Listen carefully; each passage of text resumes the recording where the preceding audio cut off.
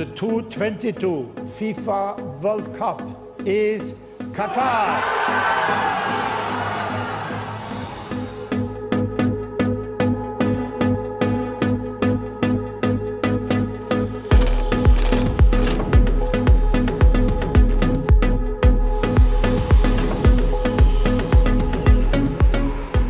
Some 12 years after winning the right to host the FIFA World Cup, Qatar 2022 became a reality.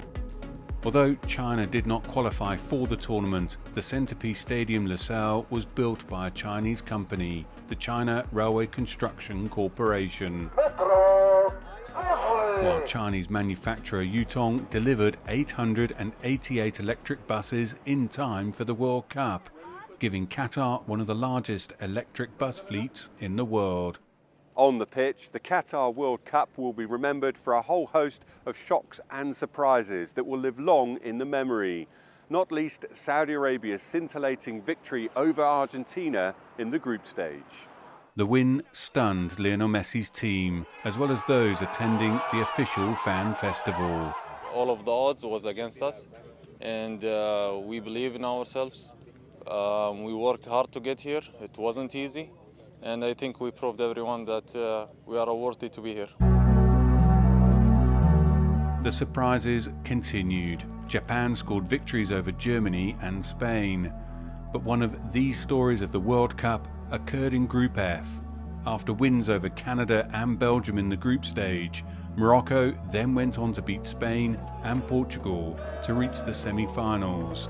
The first time an African and Arab nation had reached the Final Four. A semi-final against France proved a step too far for Morocco. It meant France, the holders, would play Argentina in the final.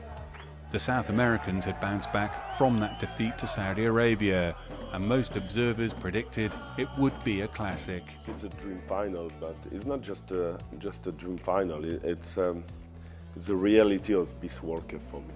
It will be a tough final, but very balanced.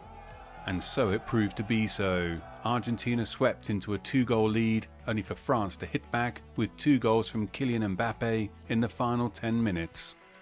In extra time, there were further twists as the match finished 3-3. A momentous game would be decided by penalties. And then came the moment, Argentina's winning penalty kick. Much to the joy of Argentina fans in Qatar and Buenos Aires. Argentina were champions for a third time, and Argentina's 35-year-old captain Lionel Messi had finally won a World Cup.